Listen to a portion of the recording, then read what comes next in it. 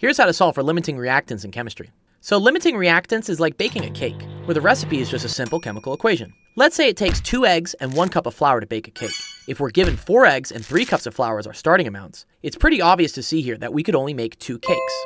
This is because even though we have enough flour to make 3 cakes, we're going to run out of eggs first, because we need to use all 4 eggs to bake only 2 cakes.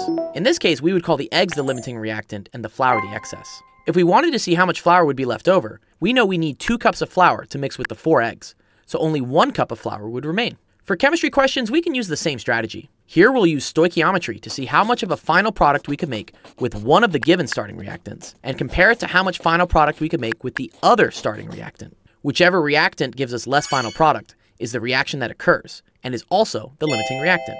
So starting off, we first pick a final product to calculate. Quick tip. Usually these questions have multiple parts, where they're also going to ask how much of a certain product is made. So while you can use any of the final products to find the limiting reactant, check ahead to see which one they're going to ask for later, and pick that product to save yourself some time. So in this example, we're going to try and find the amount of SO2 that can be made from each of our starting reactants. Let's try using the 30 grams of O2 first, which if we remember how to use stoichiometry, would give us 40 grams of SO2 being produced. Now, if we instead use the 35 grams of CS2 as our initial amount, this works out to give us 59 grams of SO2 produced. Since this first reaction gave us less final product, this is the reaction that actually happens, and thus O2 is the limiting reactant, and CS2 is the excess. Now, going on to the second part of the question, we've already calculated this, since we were smart and picked the SO2 as our final product, which gave us 40 grams of SO2.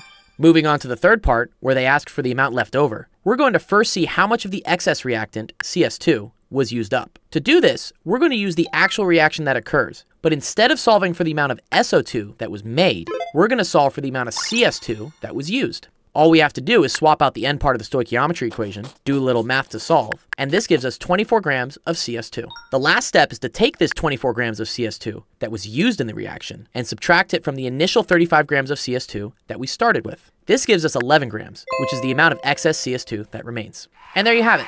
That's how to solve limiting reactants in chemistry. Nice!